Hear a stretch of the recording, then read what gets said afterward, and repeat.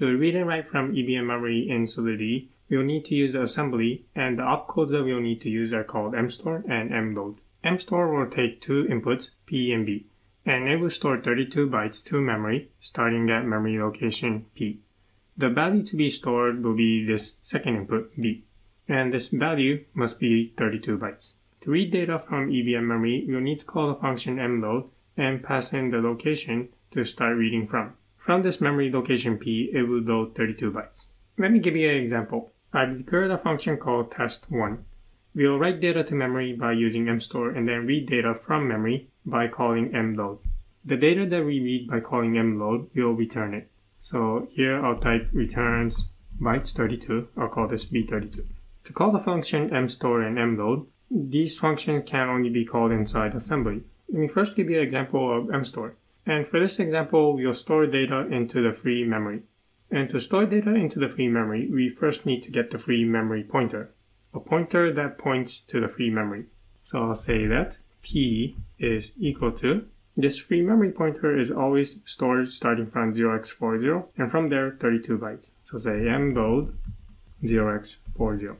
This would load 32 bytes starting from memory location 0x40. This will give us a pointer, the location to free memory, a region in memory where we can start writing new data to. To the free memory, let's store 0xABABAB. At this point, we wrote the value 0xABABAB at the memory location P, which is the location of the free memory. Now the free memory is initialized to the location 0x80. So at this point, this P will have the value of 0x80. For the next example, let's call the function mload to get the data that is stored at this free memory location. To get the data, we'll need to call mload and then pass in the memory location to start reading 32 bytes from. For this example, we'll pass in the location of the free memory pointer. So here I'll pass in P. And then we'll assign the value that was read into this variable B32. B32 equals to. Okay, let's try compiling the contract and then executing this function. I'll hit Ctrl S to compile the contract, and then we'll deploy the contract, hit deploy, and then call the function test1. Now to see what's happening inside the memory, we'll debug this transaction, so I'll click on this debug button.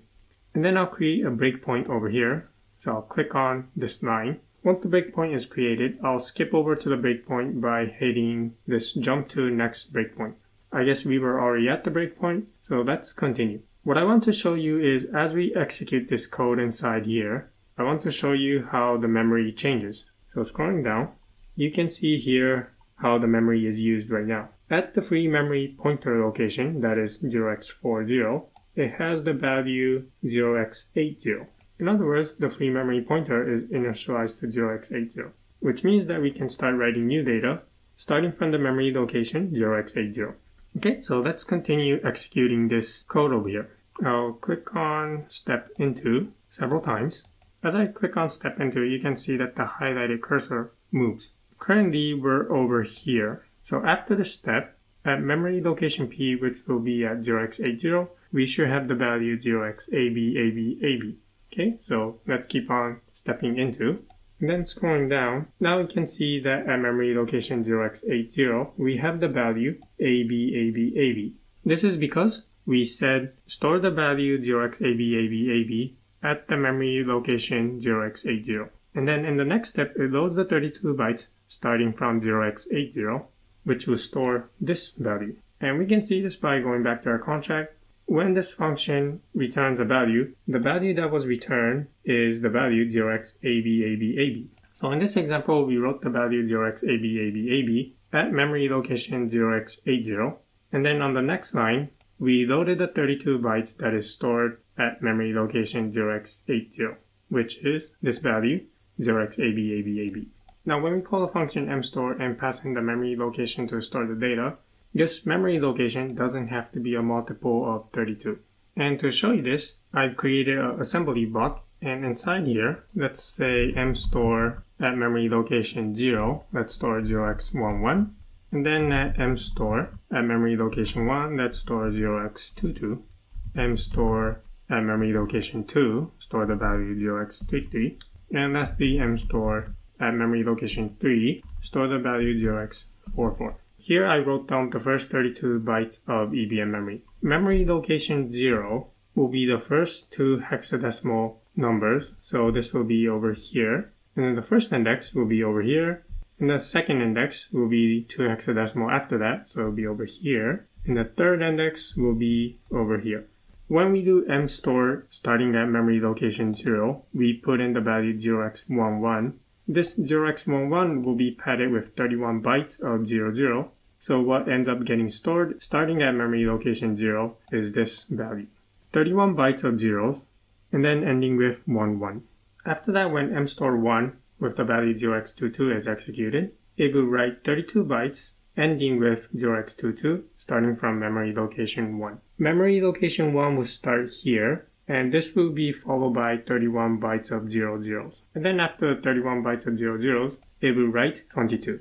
So notice that the value 11 at the end of 32 bytes was overwritten with the value 00. Let's see what happens when we execute mstore 2 with the value 0x33. The memory location 2 will be over here. And starting from here, we'll need to write 31 bytes of 00s and then followed by the value 33. So what's going to happen is this 22 will be overwritten with 00, and then in the next 1 byte, this 00 will have the value 33. Okay, let's go over the last example. Memory location 3 will be the 4th byte, and starting from here, we first need to write 31 bytes of 00s. So this previous 33 will be overwritten with 00, and next to it, we will have the value 44. Okay, to show you this, I'm gonna compile a contract again, and then we'll delete the previous one, and then deploy a new one, and then call the function test2. And to see what's going on inside the memory, we'll debug this transaction. I'll create a breakpoint over here, and then we'll click on step into. Also scroll down to see what's going on inside the memory. I'll click step into several more times until memory location 0 will have this value. Okay, this command finished executing, and starting from memory location 00, notice that we have 31 bytes of 00s and ending with 11. Next, let's see what happens when this code finishes execution. Keep on clicking step into. Okay, and now notice that the 11 that was at the end of the first 32 bytes is now overwritten with 00. And at the beginning of the next 32 bytes, it starts with 22. Okay, let's keep moving on. After this code is done executing, the 22 that was over here is now overwritten with 00, and next to it we have the value 33. And then after the last execution, we had the value 33 overwritten with 00, and we have the value 44 next to it. So those were some examples of mstore and mload.